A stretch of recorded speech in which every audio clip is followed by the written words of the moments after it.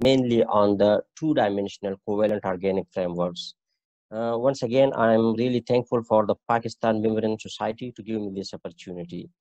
So I am Niaz Ali Khan. I did my PhD from University of Strasbourg.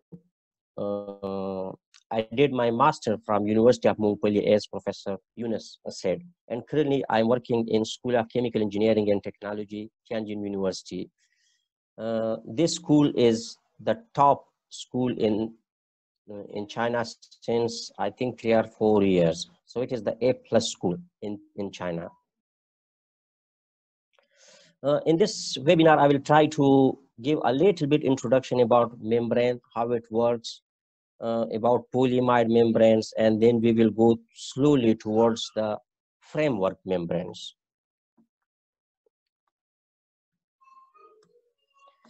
So first we will talk about the membrane's usefulness in industrial processes. Then the very popular integrally skinned asymmetric membranes and thin film composite membranes. Now, frankly speaking, I was a little surprised that not too many people are working in Pakistan on thin film composite membranes. These membranes present a lot of opportunities, which I will discuss in later slides. So, thin film composite membranes, they have few challenges. I will not talk about all of them, but for example, low flux and fouling, and how to address these challenges. So the first way to do it is decreasing thickness or addition of fillers, as Professor Yunus said, mixed matrix membranes. So these represent a better opportunities. And at the end, I will also talk about the two-dimensional materials such as graphene oxide, covalent organic frameworks, and the three-dimensional conjugated microporous polymers. Uh, as you all are familiar with the membrane status currently, so only membranes for reverse osmosis are currently applied in large-scale applications. The other membranes, they are still at their very primary stages. There are many challenges for membrane technology to replace the other separation processes. Challenges means opportunities. So if there are large challenges, there are large opportunities for the researchers. The first big problem in membrane technology is the trade-off between selectivity and permeability. If we increase one, we decrease the other one, and vice versa. So how to solve this problem? The second problem is fouling. The third is material instability. So some materials, for example, graphene oxides, they are not stable in aqueous solution. Other materials, they are not stable in organics solvents. So we have to think about making membranes which are stable. For membranes, uniform pore distribution is of the utmost importance. So how to make membranes with uniform pore distribution? Low cost, large scale application, and long-term durability. All these are challenges faced by membrane technology currently.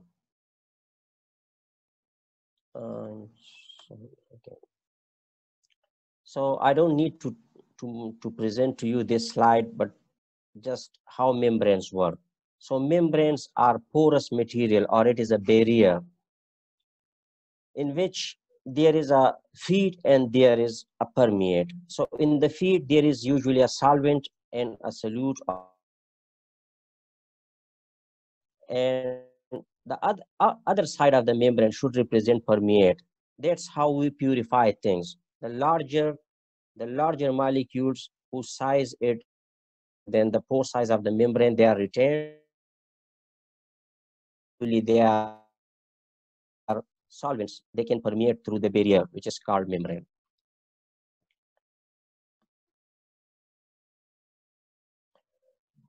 So the potential usefulness of membranes in industrial processes.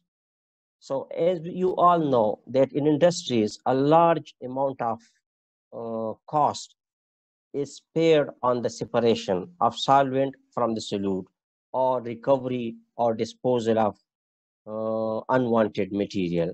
So it costs a significant amount of capital on the operating processes. How membrane can be useful? So I have summarized it in three uh, subheadings: concentration, solvent exchange, and purification. So concentration, you can say that we can concentrate either a solvent or we can concentrate either a solute. So it depends on what we want. In some industries, the organic solvent is important. So we have to recover that organic solvent. So if we have a membrane and this organic solvent has some impurity, so the membrane can retain the impure product and we can get the solvent recovery. Solvent can be concentrated on the permeate side of the membrane or vice versa. We can also enrich the solute, for example, a dye or a pharmaceutical product, etc. The other part in industries where membrane can be useful is solvent exchange. So as we all know that some molecules, they are stable in one solvent and they are not stable in another solvent. So in chemistry, we usually separate these by the separating funnel. But for separating funnel, we need two solvents to be immiscible. So what if the solvents are miscible? How do we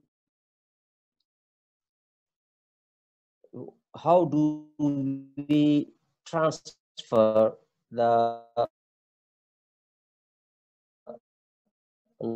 molecule which we need from one solvent to another?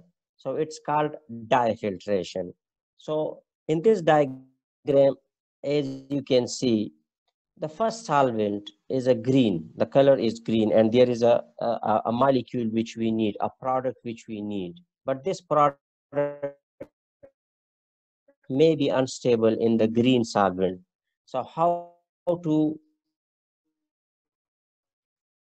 remove this product from the green solvent? One solvent in the system characteristic should be same but retain the other. This way we can transfer the product from one solvent to another solvent. So here the product is in the green solvent, but the product is not stable in this solvent. Through membrane, we can introduce the pink, just the color of another solvent. So we can pour this solvent here and the green solvent can go out through membrane and now the product is stable in the new solvent. So this is another area where membrane can work in the industries. And the other one is purification. So as we all know that membranes can be classified with different properties, but let's say here we are talking about the molecular weight. So if there are two dyes, one is brilliant blue, the molecular weight is 826, the other is yellow dye, basic yellow, let's say, the molecular weight is 273.3. So if we have a membrane which can allow basic yellow and can retain brilliant blue, we can easily separate these two dyes from each other just by dye filtration. So these are the three simple processes in industries in which membrane can be of use.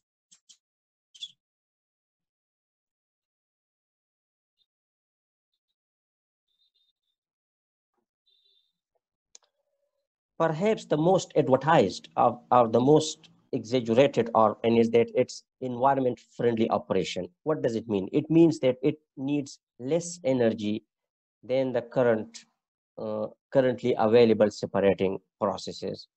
Let's say distillation. So if we want to distill 1 liter of water, it will need an energy of 1750 megajoule. If we do the same separation through a membrane, we need just a pump and a pressure. What is the energy needed? Just 3 megajoules. So the difference is huge. That's why we say that membrane is the operation of membrane is environment friendly. It is energy friendly. You can see the difference. Actually, in this PowerPoint, I had made a video.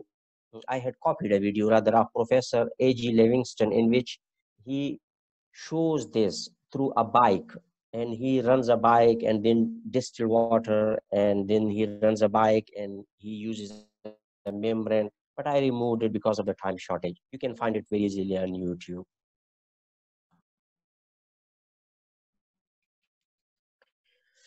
So how we say this membrane is good, and of the criteria. One is called flux or permeance. Uh, some people confuse it. Flux is just a random number without mentioning the pressure. I prefer permeance because permeance is always per bar.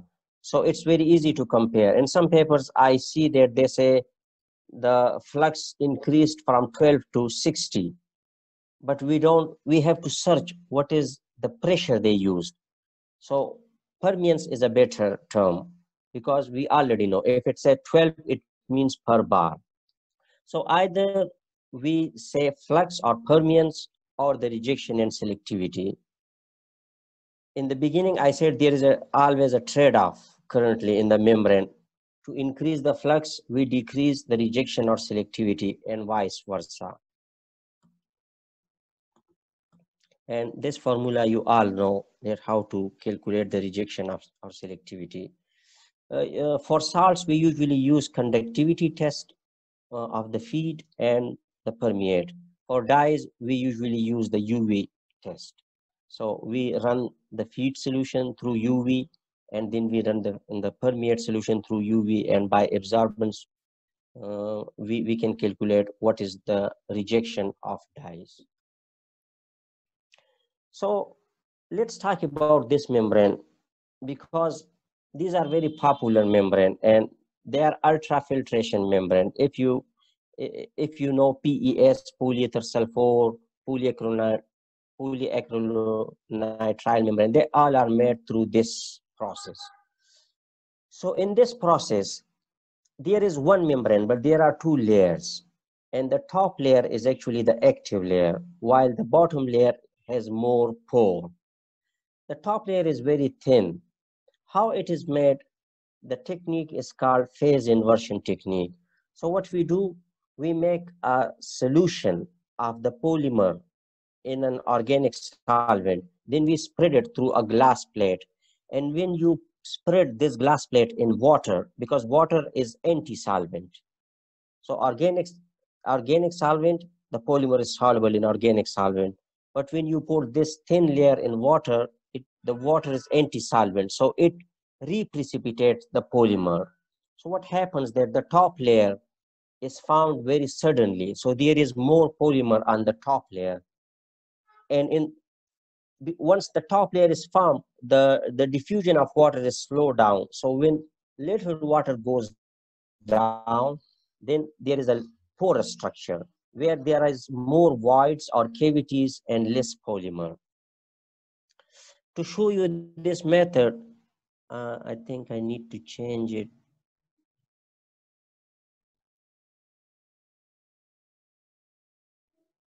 to, I don't know how to play this video. Pointer option. Oh yeah. So let's see here.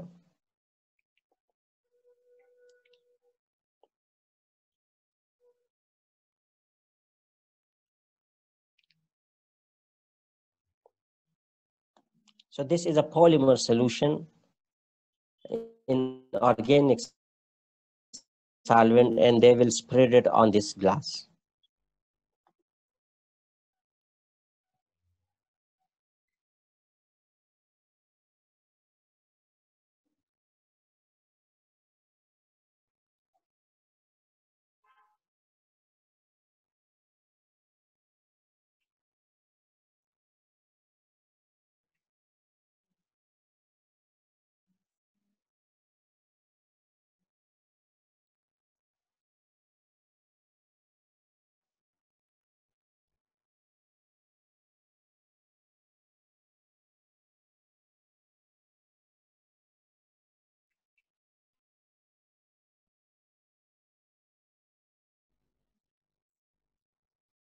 And here we biphase inversion method. It's as simple as that.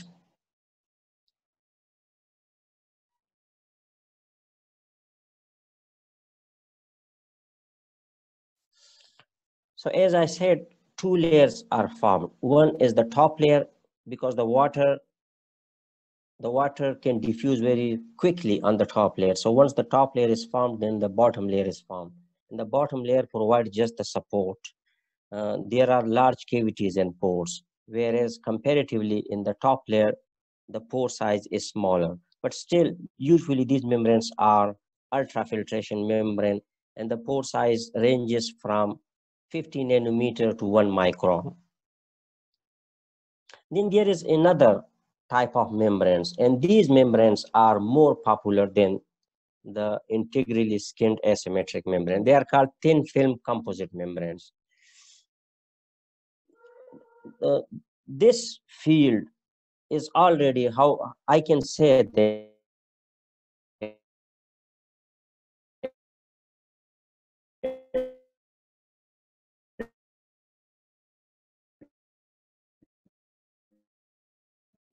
this field or these membranes are all still challenges. So the if which is made for the sodium chloride rejection, the permeance is 0.7 to 1.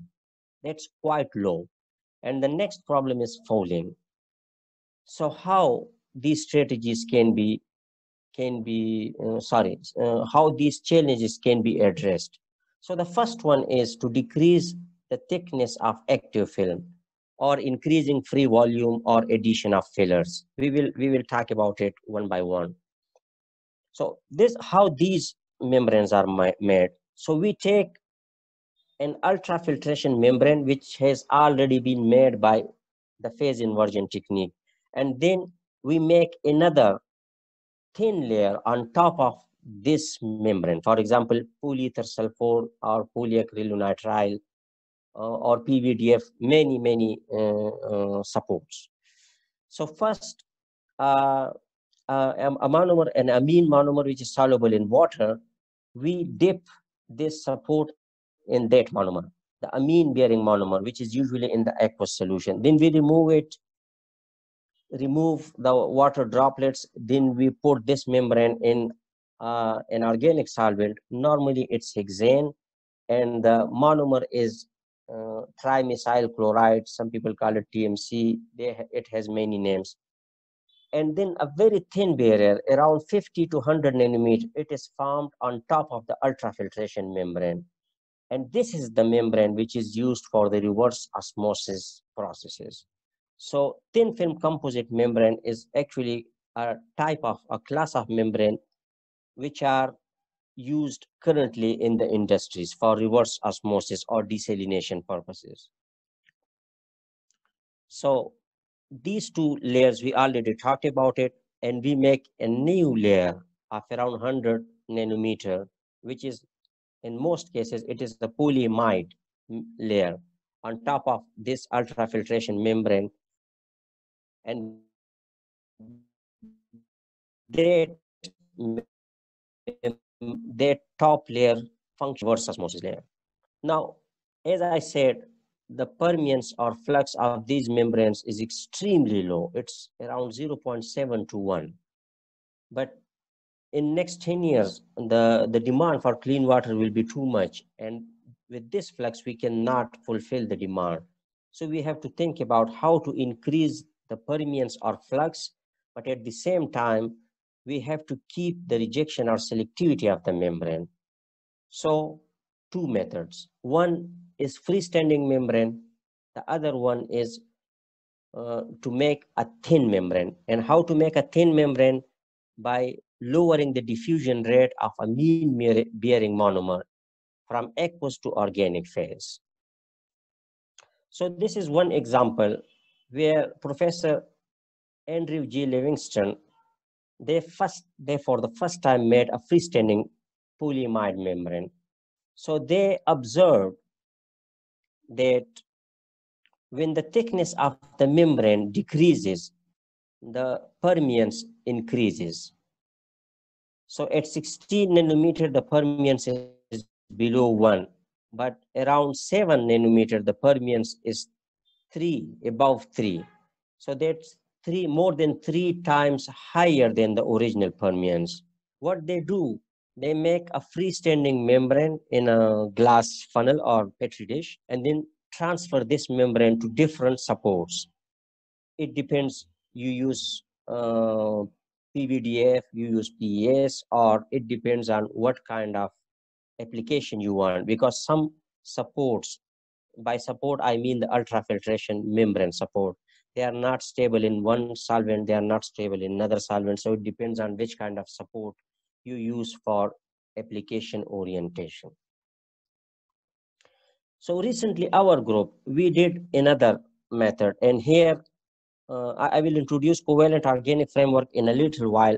But here what we did, on the polyether sulfone support, we made a super hydrophilic layer of Covalent Organic Framework nanosheets.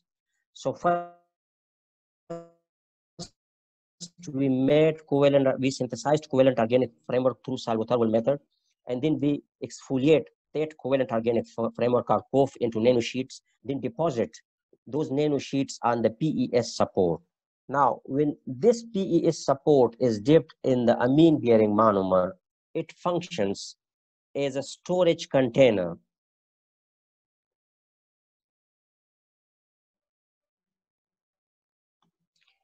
So here, this orange color thing is COF nanosheets, and this is a PES support. So we first deposit the COF nanosheets on the PES support through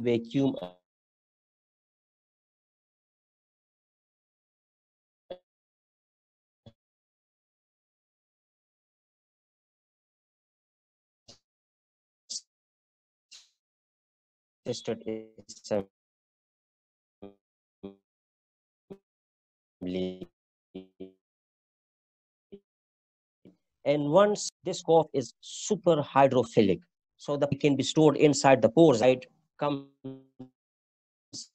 in contact with this cough and piperazine support. Because this is a storage container, so the cough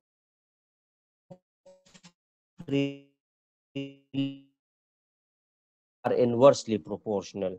If a membrane is thick, the flux is low. If a membrane is thin, the flux is high. So we could make a membrane as low as 10 nanometer thickness.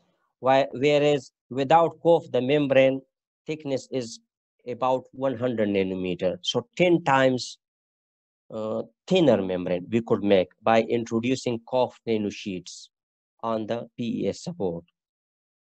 So here you can see that the rejection of sodium sulfate remains unchanged for all of our membranes, but the permeance increases dramatically. So 1 means 1% of COF, 2 means 2%, 3, 4, you can. So at 5% of COF, the flux increases from 160 to around 500. That's a huge improvement in the flux without sacrificing the sodium sulfate rejection. And we also employed this membrane for other salts, and you can see that the membrane which we made have a very good salt rejection for even sodium chloride, because the COF layer is hydrophilic, so it can attract the water more. So it can also facilitate the water transport, but at the same time, it can reject the salts. Now, the last part of the presentation is emerging materials for membranes. And this is a very popular topic.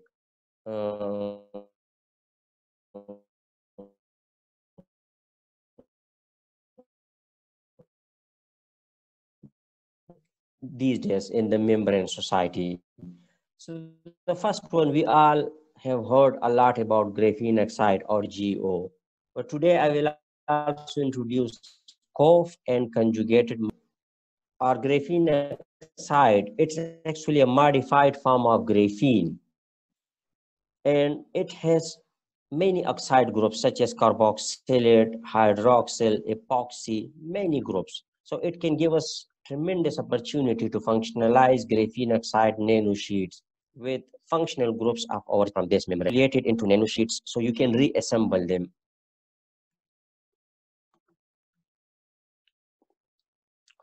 This is just a diagram of a geomembrane. So here you can see that this is an ECM image, that they are stacked on one over another one. And if we can represent it, how it works.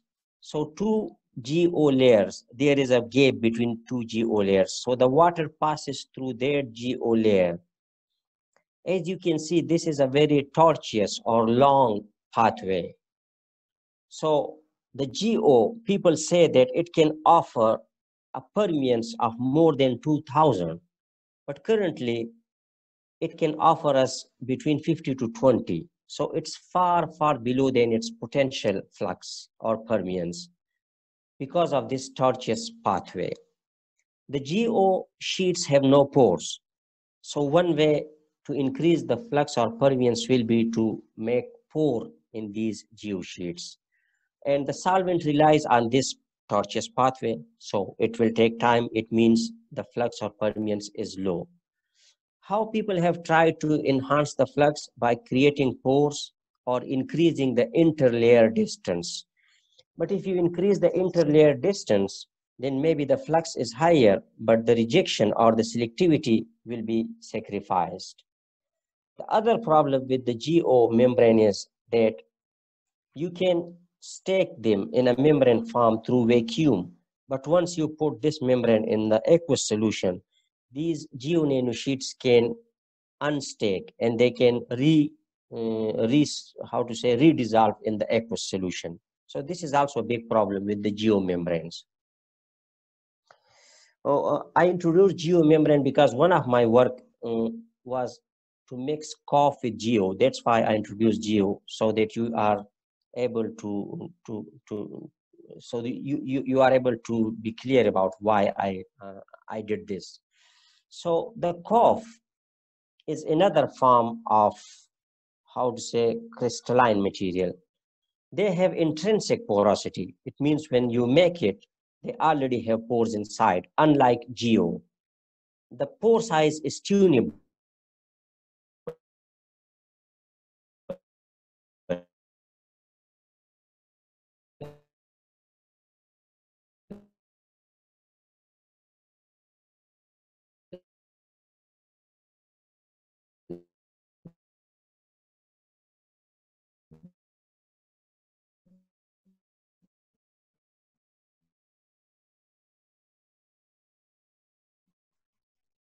You can difficult to make a pure COF membrane. In literature, there are 4 or 5 reports of pure COF membrane.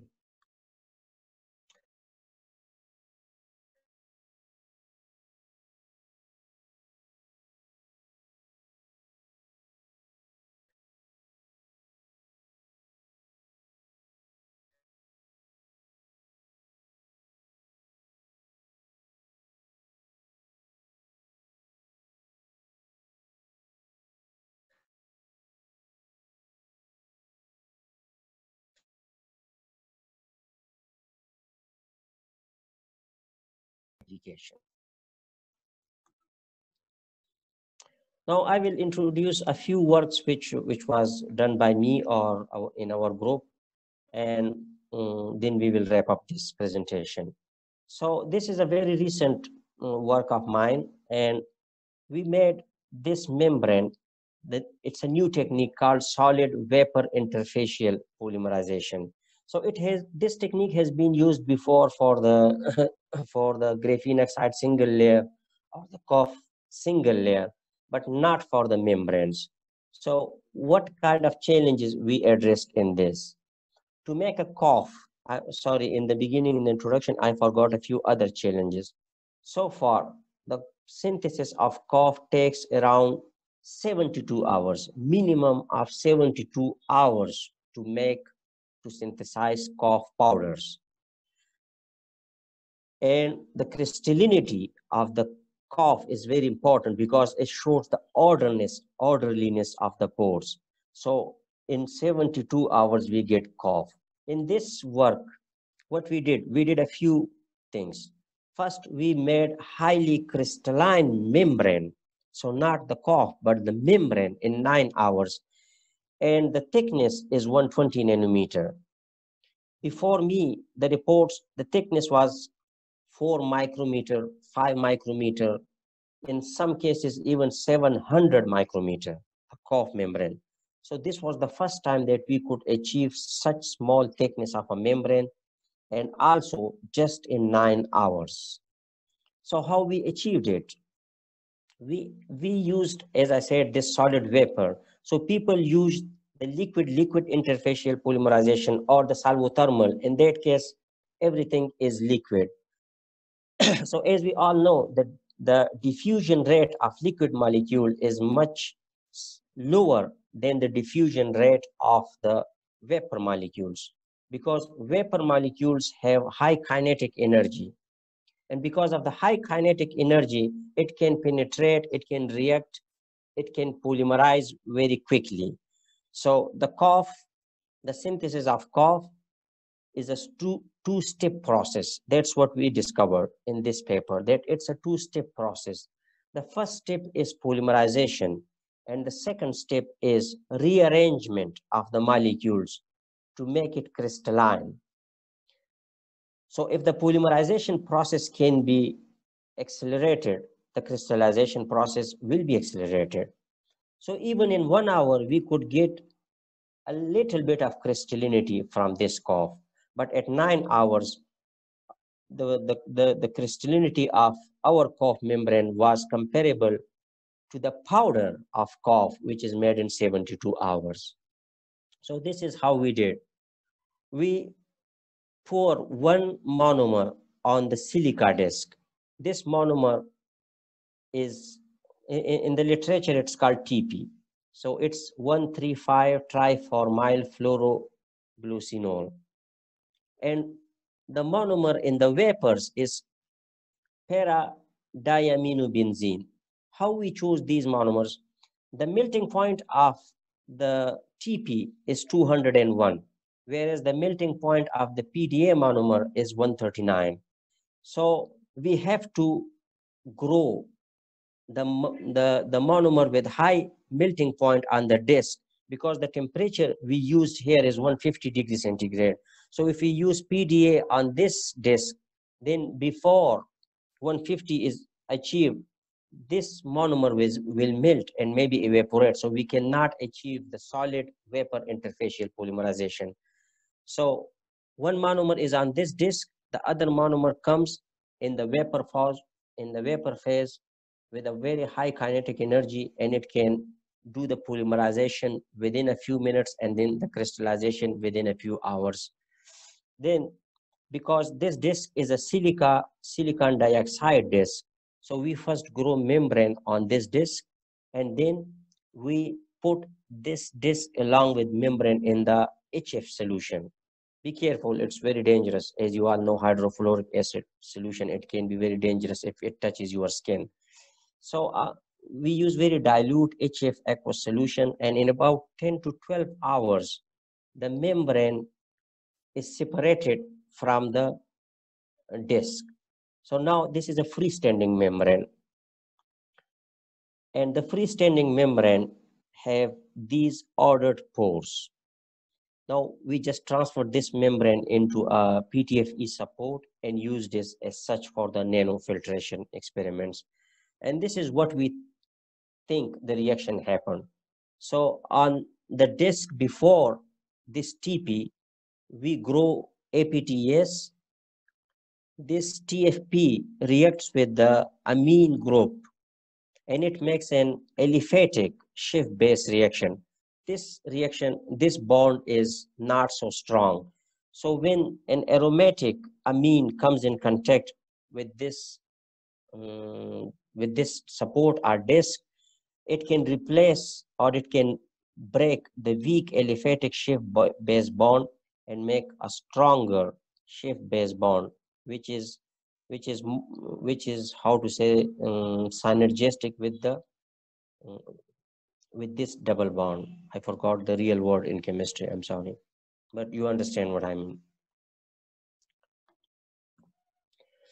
So this is just a comparison. In 9 hours, we get this crystallinity. People do this in 72 hours. And powders, not membrane. Remember, this is a membrane. This is powder. Powder are useless for the separation purposes.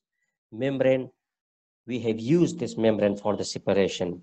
And as you can see, that our membrane is stable in water and our membrane is stable in organic solvent. So the membrane which we made, this cough membrane, it's multi-purpose. We can use it in organic solvent nanofiltration. We can also use it in the aqueous separation. So the flux, rather permeance, not the flux. The permeance of this membrane is extremely high. For acetonitrile, it's 589, extremely high. Now, we separated different dyes with this membrane. And as you can see that most of the dyes, they can be separated except orangey, because the size of orangey is too small and it's smaller than the pore size of our membrane. So some of it can be retained, some of it goes through. And as I said in the beginning, that long-term durability is important. So we used 30 cycles of this membrane. So how we did, we do a dye rejection, then for 1 hour, then we purify, we separate pure water in this for 30 minutes, then again dye, then water, this cycle for 30 times. We did this. And as you can see that the rejection remains steady.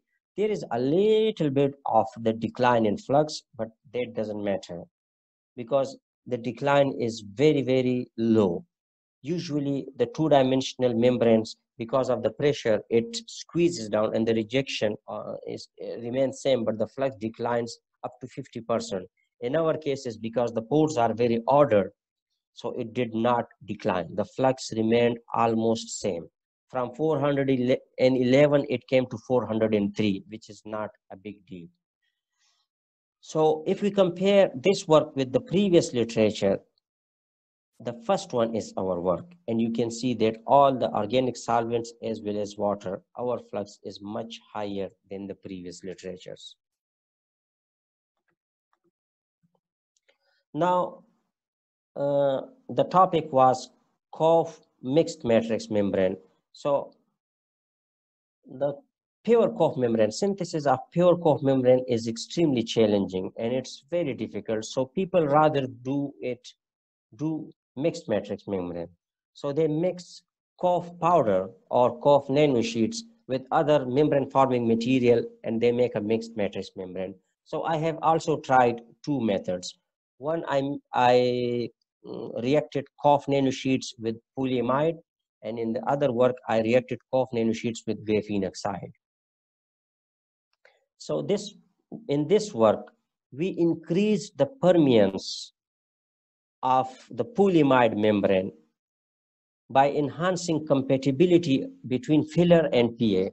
Those people who are working in the mixed matrix membrane, they know that the compatibility of filler material with the polymer forming material is very important. If they are compatible, you can incorporate more filler in the polymer matrix.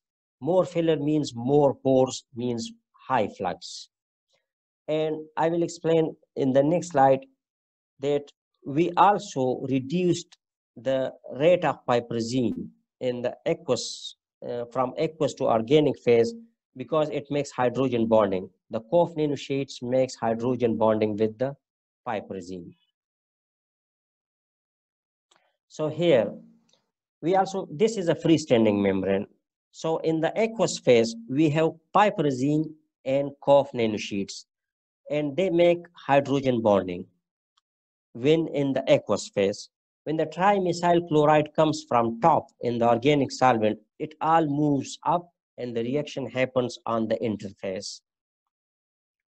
What we get a membrane, not the polyamide, but how to say polyamide COF membrane.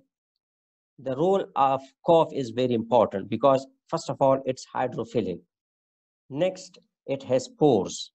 So what we got,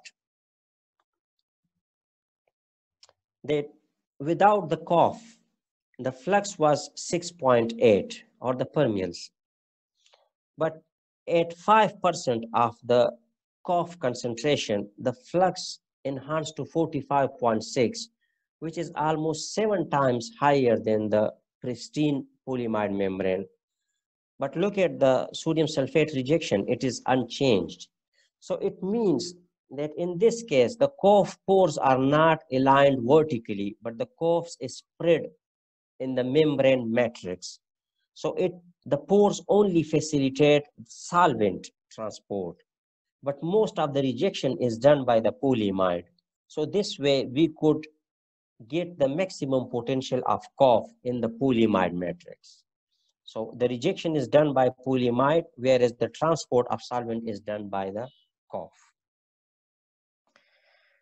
Here it's the pristine COF membrane, but once, sorry, not the pristine COF, this is wrong, sorry.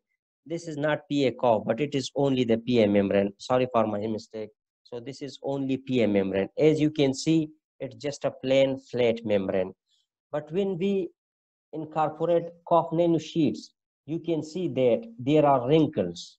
So if there is more wrinkles, it means more surface area available for the aqueous solution. If more surface area is available for the aqueous solution, more water can be in contact with the membrane surface and the flux can be enhanced.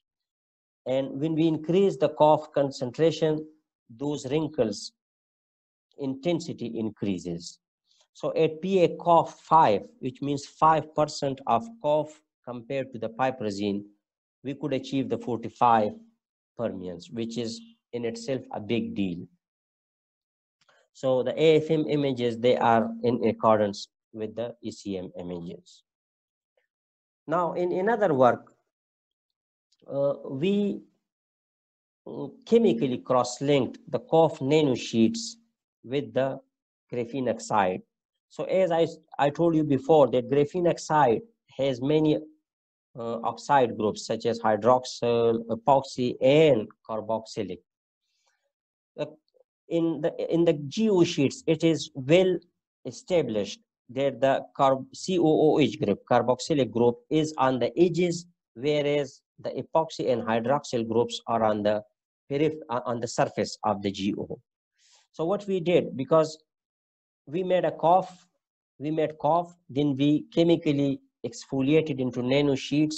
Those nanosheets had amine group, NH2 group. So it's a very easy reaction, NH2 with the carboxylic acid group. They react very easily in the presence of a clicking agent. So the geomembrane, we already said it has low flux. The pathway is tortuous, but the geo has excellent mechanical strength. So the mechanical strength of geomembrane is uncomparable. On the other hand, the COF nanosheets, I'm not talking about the pure COF membrane, but the COF nanosheets. If you assemble the COF nanosheets into a membrane form, although it has high pore density, but it has poor membrane forming ability. So we thought how to combine the good properties of GO and COF. And we chemically cross-linked the GO with the COF. Now the COF has pores. It reacts with the GO, the carboxylic, especially the carboxylic acid of the GO, and it makes like a bond. So we call it mixed nanosheet, as the title suggests, mixed nanosheet. So mixed nanosheet is one sheet is from GO, for example, and one. We cannot quantify it, but I'm just saying one is from GO, one is from COF. So this, I already explained, the path is quite long. But once we chemically cross-link these two sheets and assemble them in a membrane, now we can see that there is a vertical pathway. So instead of going through this way, it can come directly. And here we obtained a very big difference in the flux. So without COF, the black line is the permeance. The red, these are the rejection of dyes. So without cough, the permeance around 16, and the dyes rejection is around at above 95. When we increase the concentration of cough up to even 3%, the flux does not increase too much, because the main transportation is still governed by the tortuous interspace of GO. But once we increase the cough concentration to 4 here doesn't mean 4%. Here it means 40 to 60. So 60% of GO, 40% of cough. It starts increasing, and at 50%, the flux is 226. So from 16, it reaches to 226. But you can see the dye rejection doesn't change. It means that the vertical pores arranged by cough in the GO staked membrane is of immense usefulness. The other problem, as I said, of geomembrane is that they are not stable in the aqueous solution. So they can delaminate, but because there is cough now, so cough is very stable. So this stability, we did it in the sonication bath. And as you can see, that at even pH 1.5, even 7, even 11, at all three pH, on right side, these are the geomembranes without the cough. But once the cough is added, because of the reactivity, the stability of this membrane also increases. And after sonication, you can see there are no pores. So the membrane are still intact at different pH. And a lot of time, 8 minutes of sonication is a lot of time. But the membrane which we made was still stable. This is the last of the titles, and I will go through it very fast, because people are not still using conjugated microporous polymers or CMPs for the membranes. It's good to make a membrane, but the synthesis is very complicated, and people are now concentrating more on cough. Just to remind you that when I joined this group, nobody was working on cough. And now 90% of our students are working on cough membranes. So cough is a hot topic these days. So it is how to, CMPs is an analog of the coughs, but only non-crystalline. So their structure, their chemical structure, not the physical structure. The chemical structure is very similar, but coughs are crystalline, so it has ordered pores, whereas CMPs, they have uniform pores, but not ordered. So this is one of our work which was published in Nature Chemistry, and here we made a CMP membrane. This membrane has a rigid skeleton. So compared to polyamide membrane, which is network based, this is a framework membrane. Because of the rigid skeleton, it is very ideal for the organic solvent nanofiltration, OSN. So first we functionalize the surface with silica. The silica surface was functionalized with bromobenzene. Then we grow CMP on this bromobenzene functionalized silicon dioxide support. Then, because the membrane is very thin, so if we dissolve the silicon dioxide directly in HF solution, the membrane disintegrates into pieces. So remember, this is one way. In the future, maybe you will need this. This is a very easy trick. So you just need to spin coat PMMS solution on this thin membrane, and then you can use HF solution. So once the HF solution, once the silicon dioxide layer is dissolved, you will get a freestanding membrane of your material plus the PMMA. PMMA can be very easily removed by putting this membrane in either acetone or dichloromethane. So this is one of the CMP we made, and you can see that most of the organic solvents have a very high flux, as well as the dye rejection is very good. So the red line is the permeate, whereas the black line is field. I will go fast now, maybe because I took a lot of time. So this is the last paper which I'm going to present. This is also a CMP. We made a thiophene-based CMP. So thiophene can give you opportunity to oxidize it.